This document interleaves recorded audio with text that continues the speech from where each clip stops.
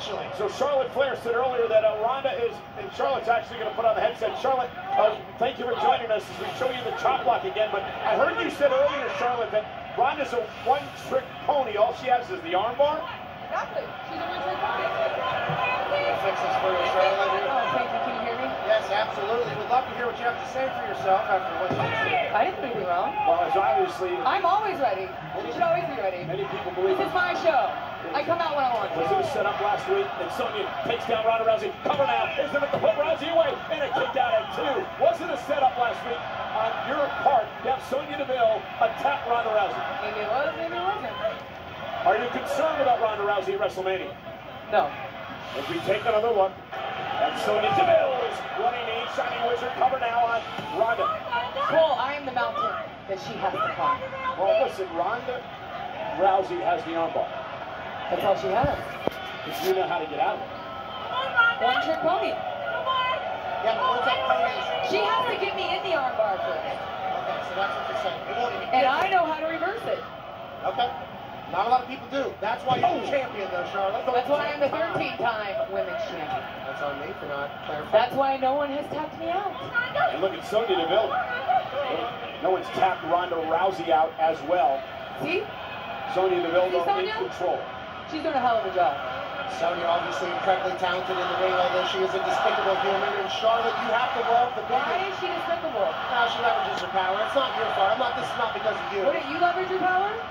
Interesting. That's a great question. I'm going to move on. Look at the move. Oh, now in the ropes, Ronda Rousey making Sonya Deville pay here. The official counting Ronda Rousey finally lets go right before a count of 5. Almost disqualified there, but the viciousness of Rousey on display. Look at the innovative offense from Ronda. She's obviously better than she was before, Charlotte. Running knee, kick drives Deville into the corner. I'm impressed. More experience, more comfortable, more to prove. Ronda with the rights and lefts, the combination. And Deville taken down. And Ronda Rousey softening up Deville, perhaps for the armbar. And now, with Sonya up top, there's a backwards pin by Ronda Rousey.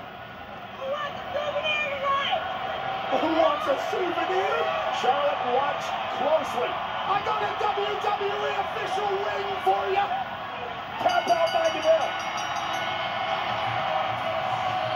Here is your winner by submission, I am not impressed with the armbar. What do you want me to say? You just tapped Deville out in about 3 seconds. Oh, you want me? Are you looking at me? You looking at me? Oh, you want me in the ring? Charlotte Flair. Oh, I don't think you have to go. Ronda wants Charlotte. Charlotte talked the big game out here, Pat. Charlotte talks a big game because she's the 13-time champ, Michael Cole. She has to know there's... So the moral of the story...